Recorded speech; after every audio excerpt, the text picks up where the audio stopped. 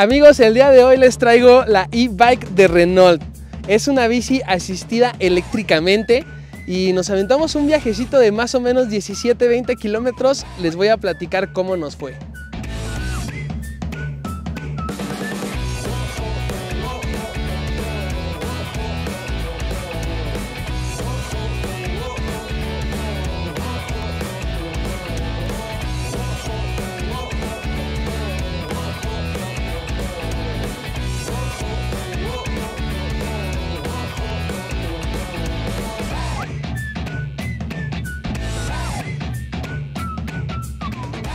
Y el precio de esta bicicleta es de 25,590 pesos. Se me hace bastante accesible, más que nada pues porque tiene pues el respaldo de la marca, o sea, no es una marca patito, es una bicicleta Renault. Entonces se me hace una opción bastante buena.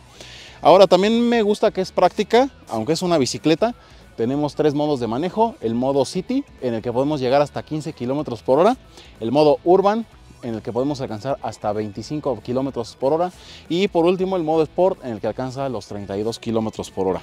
Y sí, es una bicicleta muy liviana, que tiene un peso de 26.5 kilos, pero que aguanta hasta 120 kilogramos, es decir que conmigo va al ras. Y bueno, por último cabe destacar que tenemos frenos de disco en las dos ruedas, tenemos una campanilla, que es nuestro claxon, tenemos nuestro botón de encendido, y tenemos una pequeña computadorcita de viaje que tiene el velocímetro, la capacidad de carga que llevamos y un indicador de trip, es decir, cuántos kilómetros hemos recorrido. Vamos a ver ahora las curiosidades de la e-bike.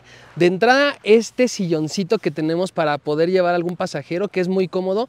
De hecho, no es tanto como para un adulto, sino me parece más como para un niño. Yo estuve transportándome con mi hija en esta bici y ella iba muy cómodamente aquí. Hicimos trayectos algo cortos, pero iba muy cómoda y no tiene ningún problema. Igual tenemos aquí una pequeña calaverita, un pequeño stop. Y también tenemos reflejantes, por ejemplo, en la llanta trasera y en la llanta delantera. Esta es la batería, la cual la podemos quitar para poder cargarla, o la podemos cargar así montada sin ningún problema. Los pedales son plegables, así. Toda la bicicleta también es plegable. Ahorita les vamos a hacer una toma de cómo la podemos doblar y guardar muy fácilmente. Tenemos aquí también un pequeño faro con proyector de lupa que en las noches alumbra espectacularmente bien. Y también aquí arriba tenemos otro reflejante para si estamos en la noche en la carretera o en alguna avenida oscura, nos pueda ver todo el tiempo el tránsito. Algo que sí no me gustó es el asiento. Es muy cómodo, pero tiene un problema, y es que por lo mismo de que es plegable y todo el tiempo lo estamos doblando, como que perdió fuerza. Entonces tuvimos que apretarlo muy duro y aún así te sientas y se va haciendo un poquito hacia arriba. Entonces tienes que traer una llave contigo para estarla presionando todo el tiempo, o cada que se te desacomode estarte bajando de la bici para volver a acomodar el asiento.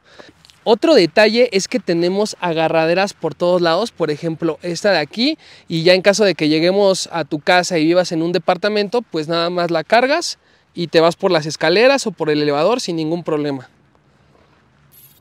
Otra curiosidad es que tenemos un parador trasero, nada más que la posición pues no es muy ergonómica, no alcanza a pararla del todo. Tiene que ser un terreno como que algo de subida para que pueda agarrar, porque si no, miren, tantito la mueves y se viene para abajo. Ahora vamos a plegarla porque yo me la voy a llevar por allá por la pista y nos vamos a aventar un viajecito de más o menos 15-17 kilómetros en ella, a ver qué tal se siente. Entonces vamos a enseñarles lo sencillo que es plegarla. Inge, por favor, ayúdeme. Es muy fácil, nada más tenemos que botar estos seguros que tiene por toda, tenemos que tener cuidado con los cables, y como podrán ver tenemos un recorrido. Entonces le hacemos así, aguas Inge, ahí le va la que hace chamacos, ¿no es cierto?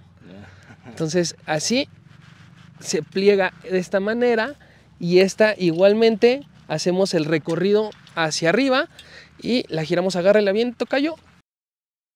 Igual vamos a plegarlo, y ahora sí, y ya está listo. Y ya estuvo. Y ahora sí, tocayo, vamos a llevárnosla. Agárrala porfa de ese lado y vámonos, porque nos vamos por la pista, señores. A ver qué tal nos va. Pues ya estamos en la prueba de manejo de la e-bike, a pesar de ser una bicicleta, de no ser una moto, es un vehículo sumamente divertido, porque la respuesta del motor eléctrico es muy, pues bastante buena. Sientes el empuje en las piernas cuando pedaleas y también se siente si lo accionas por medio del manubrio. En cuanto al frenado, pues está bastante equilibrado, bastante bien al contar con frenos de disco. Pues muchas veces no optamos por una bicicleta para nuestros recorridos porque a lo mejor atravesamos por pendientes, por subidas, y esta para pendientes moderadas, pues creo que está más que bien. Obviamente para trayectos largos, pues no es recomendable a lo mejor más que nada por la velocidad que alcanza. Pero pues aún en lugares en los que vayamos a 30 kilómetros por hora, que es la velocidad máxima de esta bicicleta, pues están más que cordial, más que bien.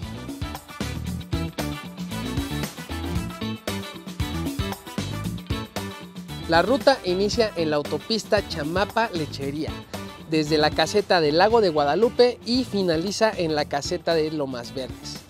La distancia es de 17 kilómetros exactamente. Tenemos curvas, subidas, bajadas y algunas zonas de riesgo. Lo primero fue bajadita y me fui tranquilo sin pedalear. Después llegaron las subidas. Fue algo pesado, aquí sí se tuvo que pedalear.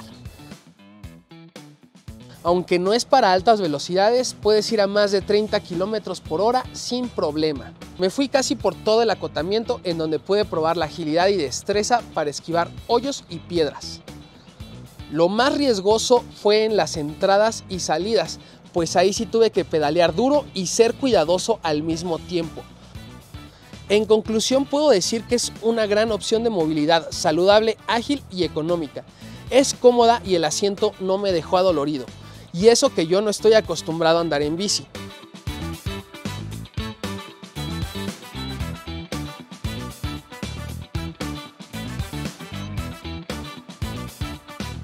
En total fueron 15 kilómetros. Aquí está, solamente nos gastamos la mitad de la batería. O sea que más o menos la autonomía es de 40, 50 kilómetros. Estuvo pesadito el viaje. La verdad que bueno que me fueron escoltando, porque el ratito que no me escoltaban, sí se metían los carros. Entonces hay que hacer un poco más de cultura vial en esa parte. Si vemos a un ciclista que va dándolo todo, pues no nos lo pegamos, ¿no? Mejor le damos espacio y le damos su tiempo, porque de por sí ya es muy arriesgado andar en la calle. Y bueno, en esta ocasión no me traje casco, no tuve oportunidad de traerme casco, pero para la próxima les prometo que me voy a traer casco. Y en general estuvo muy bien la experiencia. No usé mucho la fuerza, sino que cuando tú vas pedaleando, la batería se va regenerando, el motor eléctrico se va regenerando. Entonces no pedaleas. Recordemos que no es una bicicleta 100% eléctrica, sino que es asistida eléctricamente. Entonces, ¿qué significa esto? Que tú pedaleas y el motor te va ayudando. Entonces es una gran ayuda. Las subidas, solamente si está muy empinada se siente. Si no está empinada no se siente. Entonces nada más aceleras tantito y te vas. Lo más que la levanté fueron 32 kilómetros por hora, que fue lo máximo que dio. Y en promedio me fui, yo creo que unos 20 kilómetros por hora.